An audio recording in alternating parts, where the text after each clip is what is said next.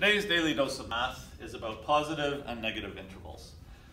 All these are the portions of your situation that are above the x-axis, that's the positive intervals, or below the x-axis, those are the negative intervals.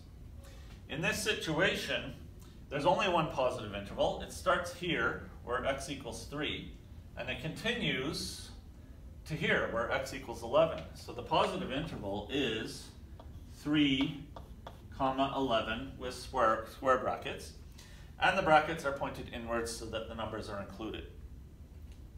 We're using the x-coordinates for this. In this situation, there are two negative intervals though. One of them starts here, where x equals 0, and it continues to where x equals 3. So 0, 3 in square brackets is one of my negative intervals, and there's another one over here from 11 to 12. So I have to say and 11, 12 square brackets.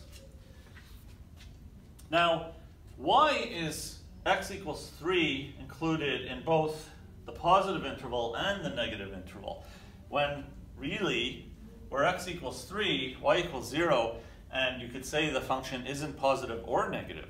This is just a convention of mathematics.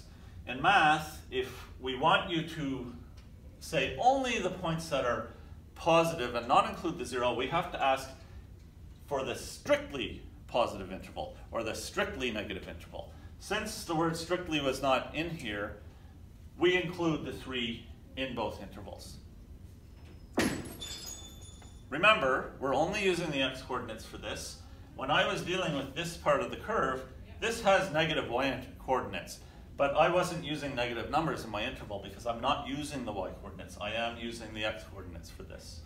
This is today's daily dose of math. Please remember to like this video, and if you're not subscribed yet, click on the subscribe button.